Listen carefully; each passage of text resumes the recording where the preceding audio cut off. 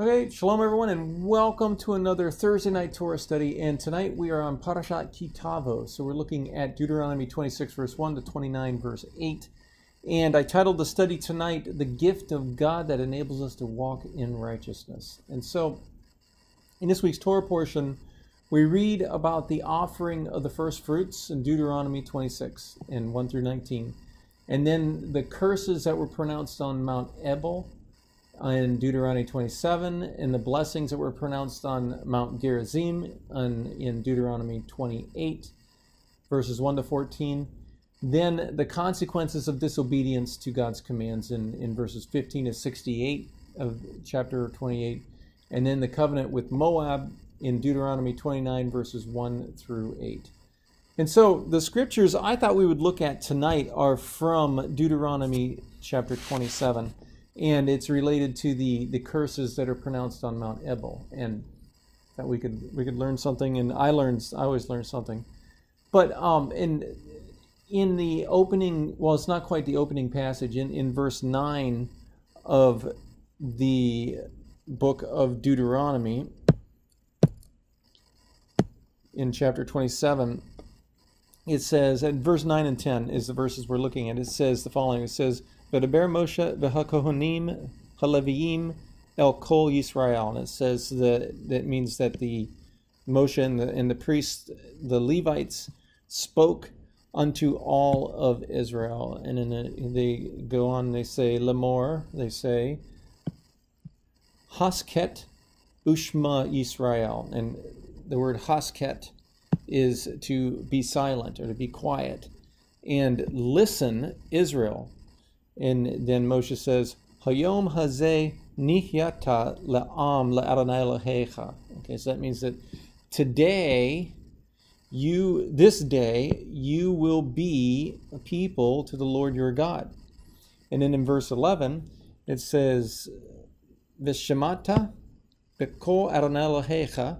Okay, you're to observe or to listen to the voice of the Lord your God.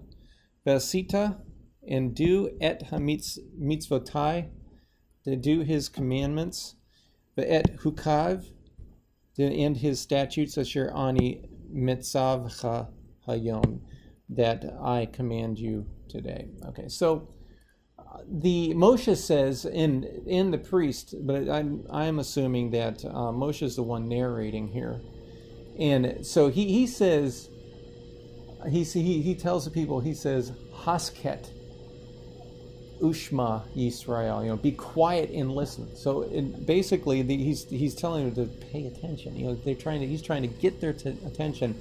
And while reading verse 9, he says Hayom hazeh nihyata le'am le'adonai Elohecha, meaning that today or this day you will become the people of the Lord your God. I read that and I thought that was really interesting. That that Moshe makes this statement, because why would Moshe say only now that you would become the people of God? Was it due to their going to cross over into the promised land? I thought they were already the people of God, right? And do the people only become the people of God when living in the promised land? I think that's a good question on what Moshe is trying to say here. Rashi, he says the following, his interpretation on this, in part 2 of his commentary. He's looking at Hayom hazeh nihyata le'am. Okay, so that this day you have become the people of the Lord your God. And he says, on each day it shall appear to you as though it were today that you have entered in the covenant with him. So Rashi's interpretation is that Moshe spoke these words so that they would remember and consider every day of their lives as if they had entered into this covenant, a new covenant with the Lord. Rashi explains the word nihyata, meaning that you have become, to say that Moshe was referring to a previous covenant. And it was the acceptance of the hukim, the laws of the Torah, with a solemn oath that caused them to become a nation. And the reason this is written in this way was because on that day they accepted upon themselves the blessings and the curses which would be said on Mount Gerizim and Mount Ebal, respectively. And it is because they have become a nation of people, that Moshe describes them as being a faithful people. And he describes that in verse 10, where he says, V'shemata b'ko Adonai Elohecha, that you are to listen to the voice of the Lord your God, and then you are to do his commandments and his hukatav, his statutes, asher ani mitzav hayom, that I command you today. And so what I thought, while reading through the Torah portion, reading through specifically this part of the Torah, and I think it's very important to note the points of order in which Moshe is speaking here. And the people become a nation under God as his people by faith in their solemn oath. Once the people have become God's people, then they are expected to live faithfully before him, right? And this is I think this is a very Torah-centric principle. That people enter into a covenant by faith, right, in believing and with confession, right, and then as a child of God, they've entered into the kingdom, right, and then they live their lives. Here's how you live your life for the Lord. This is what's expected. That we're not to live in sin anymore. When we read the New Testament and we see we hear the gospel message, the salvation of God in the Messiah, and when it follows a very similar approach, if you would call it that, but it's maybe a better way is to say points of order, in the sense that it is by faith and confession, and then we live it out, right? And it is the same with our faith in Yeshua, that we believe what he has done, that he laid his life down for us, and then we become the children of God, right? And then we live our faith, and we have to continue studying God's word in order to learn what that means, what it means to live for God. How do we do that? And the scriptures, they talk about that. Now, once the people became the children of God, once they became God's people, they are then expected to live faithfully before him. And he expects that of us too today. What we note is that the mitzvotav, his commandments, and his hukav, okay, his laws or his statutes were given to a faithful people, to people who already had faith, okay? And these were not given so they could earn their way into the family of God, or to become a people of God, right? These are given to a people who already believe and who are already in a covenant with God by faith. And I think this is a very important concept here, because today in the modern theologies that we see going on, in the church, is that the Torah was given so that man can earn his way into heaven, and that's just not the case. That's not what the Torah actually says. When we study the text, we actually see something completely different, and just is exactly what we're seeing here, just in these two verses from Deuteronomy chapter 27, verses 9 and 10. And so these commands, over and over again, the Torah reveals these things to us concerning this purpose, the purpose of the commands, the purpose of the mitzvot and the chukim, right? And these were given to one who is already a child of God by faith. And this is how and why Paul argued so vehemently concerning faith and works, and that one should trust in God and not in his own works, and not in his own ability to keep Torah. As anyone who's tried knows, that we fail, right? And Paul speaks of this at length in Romans, in the book of Romans. Similarly, we hear what it is that God expects from his people, and simply by the way in which God instructs his people to stand on Mount Gerizim. And I got a typo there. I have to remember to change that. On Mount Ebal, and pronounce the curses, and on Mount Gerizim the blessings, right? And so the scriptures we're looking at specifically are from Deuteronomy 27, verses 9 to 26. Let me read through that. It says the following. It says, "Then Moshe and the Levitical priests spoke to all Israel, saying, 'Be silent and listen, O Israel. This day you have become a people for the Lord your God. You shall therefore obey the Lord your God and do his commandments and his statutes, which I command you today. Moshe also charged the people on that day, saying, when you cross the Jordan, these shall stand on Mount Gerizim to bless the people, Simeon, Levi, Judah, Issachar, Joseph, and Benjamin. And for the curse, there shall stand on Mount Ebal, Reuben, Gad, Asher, Zebulun, Dan, and Naphtali. And the Levites shall then answer and say to all the men of Israel with a loud voice, cursed is the man who makes an idol or a molten image, an abomination to the Lord, the work of the hands of the craftsman, and sets it up in secret. And all the people shall answer and say, Amen. And cursed is he who dishonors his father or mother, and all the people shall say, Amen. Cursed is he who moves his neighbor's boundary mark, and all the people shall say, Amen. And cursed is he who misleads a blind man on the road, and all the people shall say, Amen. Cursed is he who distorts the justice due to an alien, orphan, and widow, and all the people shall say, Amen. Cursed is he who lies with his father's wife, because he has uncovered his father's skirt, and all the people shall say, Amen. Cursed is he who lies with any animal, and all the people shall say, Amen. Cursed is he who lies with his sister, the daughter of his father or his mother, and all the people shall say, Amen. Cursed is he who lies with his father or with his mother-in-law, and all the people shall say, Amen. Cursed is he who strikes his neighbor in secret, and all the people shall say, Amen. And cursed is he who accepts a bribe to strike down an innocent person, and all the people shall say, Amen. And cursed is he who does not confirm the words of this law by doing them, and all the people shall say, Amen. Okay, so that was Deuteronomy 27, verses 9 through 26. And so we read that the Lord commanded the people, these tribes, to stand on Mount Gerizim. And I got that right, but it was Mount Ebal that was the curses. I really got to change this. This is a significant error on my part. But so we pick up in verse 15 here and read what it says. And so, I think what we're trying to look at here is what I think is what the Lord is expecting out of his people, that they would not do these things. Okay, and so in verse 15 it says, Arur ha'ish asher yaseh pesel. So cursed is the man that makes an idol.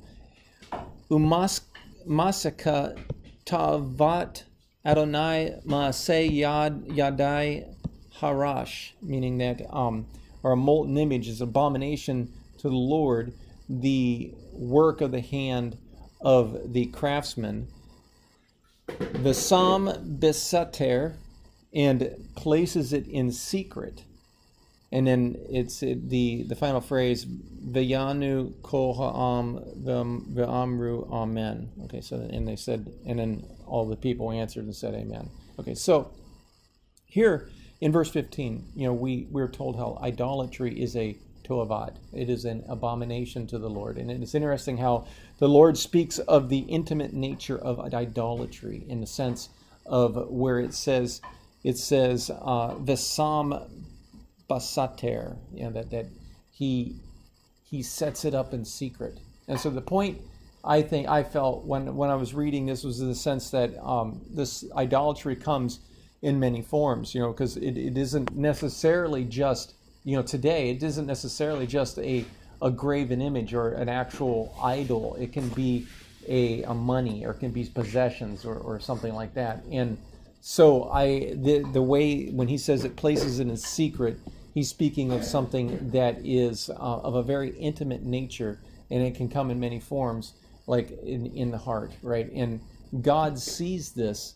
And so it's not possible to hide one's idolatry from the Lord. And Moshe is pointing this out right here by mentioning that one who places such a thing, an idol, up in secret.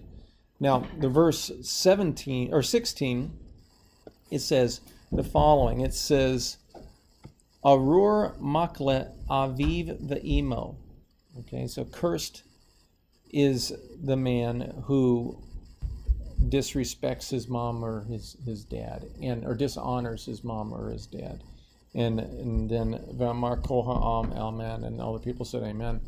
And so the second curse here is with regard to dishonoring mother and father. And the word makla means to become contemptible. I thought that was interesting because it's not the same word that's used in the Ten Commandments in Exodus chapter 20, right? And so what we find here is that this idea that Moshe is trying to draw out is that this holding contempt for a parent, and so it's something that occurs from within in the heart. Again, we see this heart issue, that's on the inside, that's dishonoring, right? The dishonoring begins in the heart, which is then lived out in our actions by the way that one treats mother and father.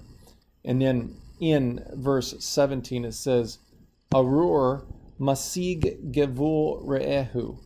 Okay, and then it goes on, V'amar kol ha'am, amen, and they all said amen. So here is, cursed is the man who moves the boundary stone of his neighbor. Okay, and so the word masig means to divert or be disloyal or to turn away. Here it's translated in the NASB as removed. And so the idea of moving a landmark is like moving a property line in order to steal property from a neighbor. And the rabbis connect this to something that's done at nighttime, because when we look in the rabbinic literature on this particular verse, they're talking about that. And there's also a parallel to leading a blind person astray, which is another one of the curses later on here. And Rashi states that masig has the same meaning as is the verb that's written in Isaiah 59 verse 14, and it says that he turned backwards, husag. And so we note how the land is given by God, and the one who violates his command is like as turning back a command. And it's not just in the sense of the land that was given, but we're talking about stealing, we're talking about injustice, and having unequal weights. I think that would also play in the effect here, in the sense of taking from your neighbor. And so there's this idea here of turning or diverting or turning one away from the command. And I thought this is an interesting parallel to the idea of turning someone or causing someone to turn from the command of God. Would a curse fall upon such a person? What do you think about that? I think that's a really good question. Then in verse 18, we see the following, and it says, Arur mashke ever bederecha. Okay, and it says, Ve'yomar kol ha'am, amen, and all the people said amen. So it says, cursed is the one who leads astray the blind in the way or in the path. Okay, and so this word mashke, okay, and it means stray or stagger or do wrong or lead astray or mislead. And it's written in the he-feel verbal pattern.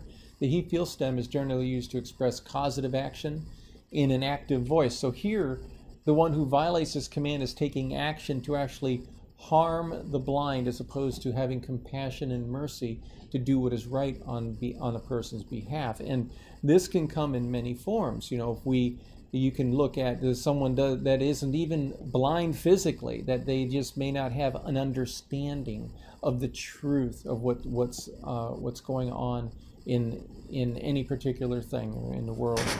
And so I believe that these commands are a little bit more broad, in the sense of having compassion and having mercy on one another and speaking the truth. And then, these things are always drawing us back to the truth of God.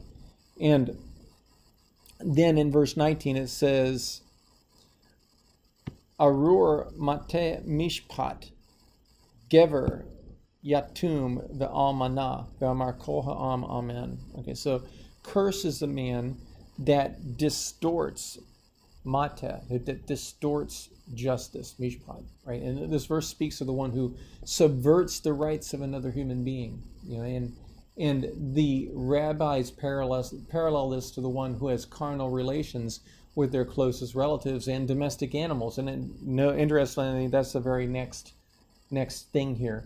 But we note that this is also something that is done in secret, right?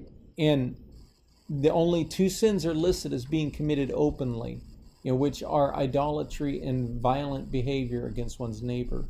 And we note in Deuteronomy 27 verse 18, it states that idolatry that is set up in secret is an abomination, right? And idolatry will eventually become discovered, just like the one who is violent with his neighbor. Now, the Torah adds the Sam Baster, okay? It sets it up in secret, as there are courts which are able to take action against such perpetrators. So the scriptures mention also the ger, the stranger, the yatum, the orphan, and the almana, the widow, and because these are those who are most likely to not to receive justice. Now, these are who are the powerless, if injustice comes, so that they have no one to help them, right? And they're helpless. So the idea is that one must exercise mercy and compassion towards those who are less fortunate. Okay, so again, this draws us back to having mercy. Now, the next set of verses is 20 through 23. So in 20, it says, Arur shochev im eshet aviv. Okay, so curses the man that lays with the wife of his father. Kigila kenaf aviv, because he lifts up the skirt of his father. Okay, and then Ve'amar kol ha'am amen, and all the people said amen. And in verse 21, Arur shochev im kol behema. Okay, so curses the man that sleeps with or has relations with any of the beasts, behema, the beasts of the field, or any creature, right? And then Ve'amar kol ha'am amen, and all the people said amen. In verse 22, it says, Arur shochev im achoto bat aviv o bat imo. Okay, so curses the man that lies with his sister, the daughter of his father, and the daughter of his mother. And it says, Ve'amar kol ha'am amen. And then in verse 23, it says, Arur shochev im hotanto. Okay, so curses the man who sleeps with his mother-in-law. And it says, Ve'amar kol ha'am amen. Okay, so all the people said amen. Okay, so Deuteronomy 27 verses 20 to 24 speaks of sexual sins. Okay, so we got the one who's cursed who lies with his father's wife, or who lies with a beast, or lies with his sister, either the daughter of his father or mother, or who lies with his mother-in-law. Okay, and so these commands are obvious. The one who sins sexually in these ways receives a curse on their lives from God. Okay, now in verse 24, it says, Arur make re'ehu besater. Okay, so curses the man who strikes his neighbor in secret. Okay, so there's where the striking in neighbor is in secret is accursed. And we just mentioned, and Ve'amar kol ha'am amen, and all the people said amen. And so we see here the command on striking the neighbor in secret. And the question is, why add the word besater, right, in secret? And the idea is that if one would hit someone in public, would it be permitted, right? So you're hitting someone when no one else is looking, right? And again, this can have multiple applications in life, not just with literally physically striking someone. And then verse 25, it says, Arur lokeach shochad lehakot nefesh dam naki. Okay, so curses the man who takes a shochad, a bribe, to strike the soul blood of the innocent. Okay, and so basically it's one is taking a bribe to shed blood, right, in some way. The idea of taking a bribe is related to being a false witness. Ibn Ezra draws this out, and this is related to perverting justice, and the example is given of causing the one who is innocent to be condemned to death by perjury by a perjured testimony. And then the last verse in the text, it says, Arur asher lo yikam or yakim Et hadevarei haTorah hazot lasot otam v'amar kol ha'am amen. Okay, so cursed is the man who does not establish the words of this Torah to do them. And all people say amen. Okay, so what's interesting here, and I did not put this in the study. I was thinking about this when I was going over this study right before tonight here. But it's interesting the way it's written, because curse is the one that does not establish Yakim, does not establish Torah, right? And what does Paul say in Romans 3:31? We establish Torah. Okay, you check it out. Look at the Hebrew translation. You know, it's very interesting. This is the word Yakim to indicate this lifting up, or this establishing the command of God in the lives of the believers. You know, so this again comes back to what God is expecting of us as a people of faith, right? That we are to live out our faith, and that we should be looking at our lives to see if we are producing this kind of fruit. And I'm talking about personal inspection. I'm not talking about hopping the fence and looking at your neighbor's fruit. I'm talking about your own fruit. And if we consider what's being said here, right, in the list of curses, it's easy to understand the moral intent of the Torah, right?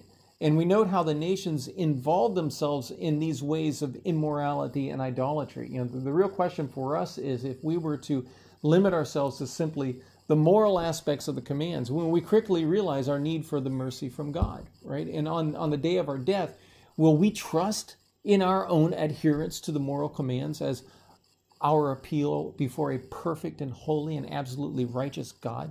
Can we do that? Yeah, I don't think so, right? And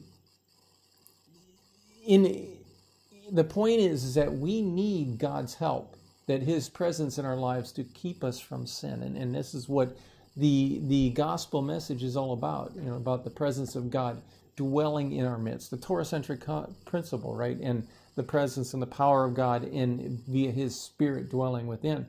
Now, in Parashat Beshalach, we read the following. And so I got a different slide here. Okay. So we read the following. It says, V'yomer im shomea tishma lekol Adonai Elohecha. And it says, and if you will listen to obey the voice of the Lord your God, v'hayashar be'enaiv, and do what is right in His eyes, ta'aseh, okay, to do what is right in His eyes, right there, and is v'ha'azanta lamitzvotav, and to give ear unto His command, v'shamarta kol hukav, okay, and to that you will keep all of His statutes, and kol hamachala asher, and so all of your illnesses that simti, that I place b'mitzrayim, in Israel, lo asim alecha, I will not place on you. And it says, ki ani Adonai rofecha, because I am the Lord your healer. Okay, so there are several significant points that are being made according to this verse here, and it was from Exodus chapter 15, verses 26, just verse 26. And Moshe begins, he says, Im Shomea Tishma. Okay, so let's go to a different highlighter. Im Shomea Tishma, right here. Okay, and if you diligently listen, right? And the first part is to be careful to listen, meaning that we are to pay close attention, right? To Lekol Adonai Elohecha, to the voice of the Lord your God. And this reminds us of God speaking to Moshe from the midst of the burning bush, or of God speaking to all of Israel at Sinai. In order to hear God's voice, the first thing we must do is humble ourselves before God, to listen what He is saying. You listen to what He is saying. You listen to His word, right? And read His word, right? And the very next thing, it says, where is that? V'hayashar enaiv ta'aseh. Okay, so you are to do what is right in his eyes. And we note this word yashar means to straight or right or correct, and this is how it is said that one is to walk uprightly before him. And David wrote that in his Psalm 25 verse 8, which are to do the acts of charity and justice, la tzedakah u'mishpat, right, in Genesis 18 verse 19. And this is the narrow path that Yeshua spoke about, according to Matthew 7 verse 14. And those who are upright, who walk the narrow path, who do what is right in the eyes of the Lord, are known by the good fruit that they produce in their lives. And Yeshua taught on this in Matthew 7 verses 15 to 23. And the verse goes on and it says, V'ha'azanta lamitzvotav. Okay, so and you give ear to the command, right? And literally to listen to the command, right? And one is actively listening in this case, actually participating in hearing by paying attention. The reason the giving of the ear is so important is in what God is revealing to us in his word, the revealed will of God, right? And this is why God's word is given to us so that we could know him. Not just that, we could know what he's expecting of us. We can know how to have a relationship with him. We know how to have a relationship with others, just as we saw in the curses in Deuteronomy 27 verses 20 to 24, right? And so the idea here is that we are to diligently, shomea tishma, we're to diligently listen to the voice of the Lord and thoroughly hear what is being said. If we do not live our lives according to his word, then, we won't be in a relationship. We can't be in a relationship with him, right? Now, James wrote, and he said that, Heyu ose hadavar, that to be a doer of the word, lo rak shomim, right? Not only a listener. Pen teramu et atzmechem, that lest you deceive yourself. And so the idea is that one does not simply hear the word and nothing else. Just look at the Bible and say, oh yeah, paperweight, right? And so we're not doing that. We're actually taking to heart what we are reading, what we are learning, what God has to say to us. And we're seeking his help to help us to live for him. And so we don't merely hear the truth of the word, we're also living it. Keeping God's decrees. Just as it says, V'shamarta kol hukav, and we are to keep all of his laws, right? And this phrase suggests how we are to shamar, we are to guard the decrees of God as something valuable, to keep in the heart with all diligence. And Exodus 15 verse 26, it says, it concludes with all of your illnesses that I placed on the Egyptians, I will not place upon you, because I am the Lord your healer.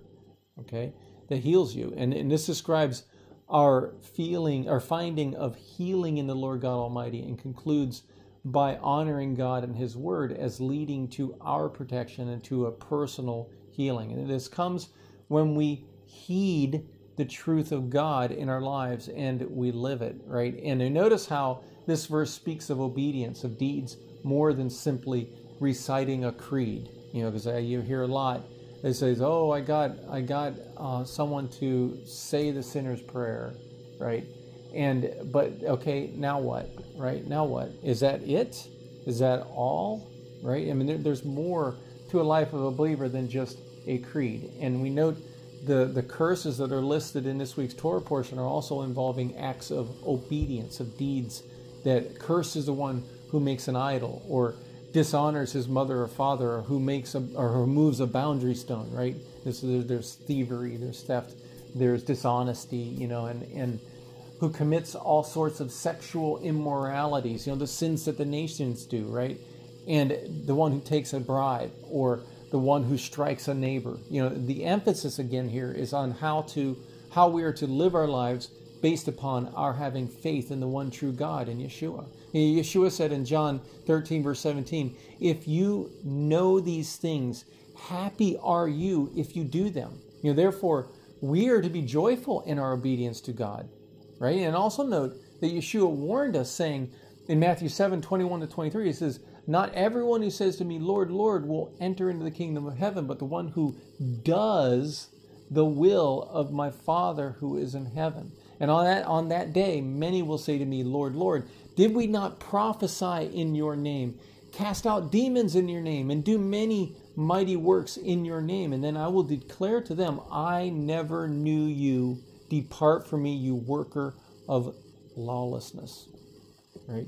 So obeying God's word by living it should be a joy to us, right? And a salvation that is in the Messiah, in Mashiach, right? Yeshua. And in the indwelling of God's Spirit, His Holy Spirit. This is the gift of God. This is what enables us to walk in righteousness of life according to God's word.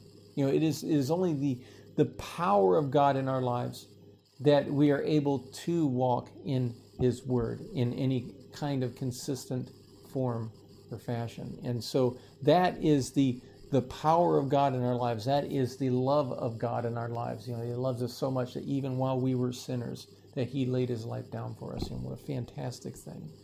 And so that's what I have for the Torah portion for this week. And if you enjoyed the study, give me a thumbs up and come back next week. We'll have more. Okay? Thanks for listening.